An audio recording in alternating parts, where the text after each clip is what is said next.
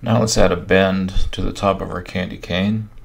And we're going to use the deformer bend, and it's right on the top. If the drop-down menu, it's the first one on the first choice for the deformers.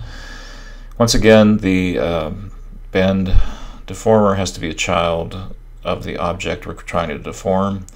So click, hold, and drag, and just drop it right on the cylinder. So we get cylinder bend and twist.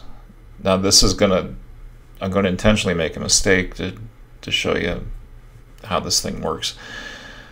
So we got the bend deformer here. Let's go to the strength of this.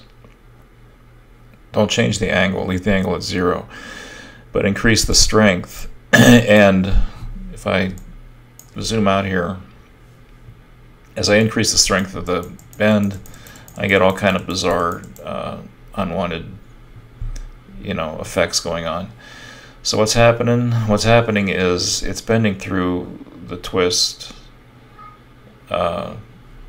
It's bending through the twist deformer, is one way to explain it.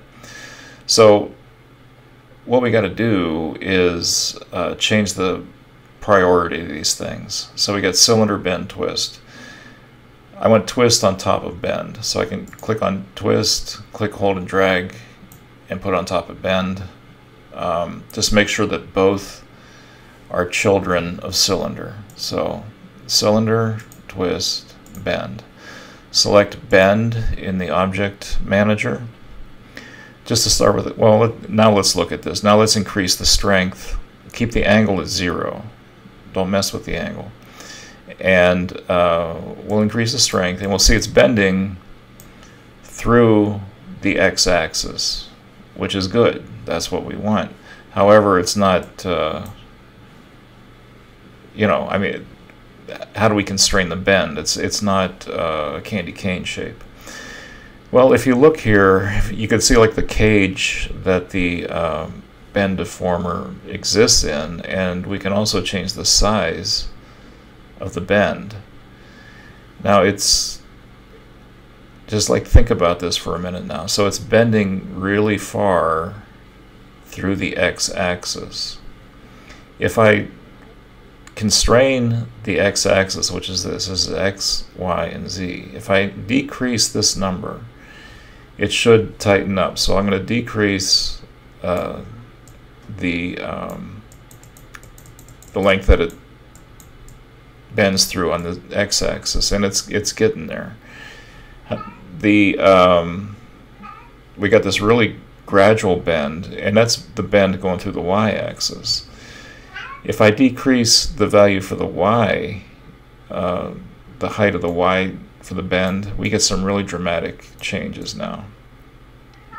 So now, by decreasing the y height of the bend deformer, and maybe you have to watch this video a few times for this to sink in, I can tighten up the angle a whole bunch just by grabbing the bend deformer and pulling it up. So like now we're getting into candy cane world, right? Okay, so I'm going to decrease the size of my, well, first of all, I'm going to increase my strength. I want it to bend 180 degrees, so it's pointing down. Okay, and yes, it looks really ugly right now, doesn't it? It's not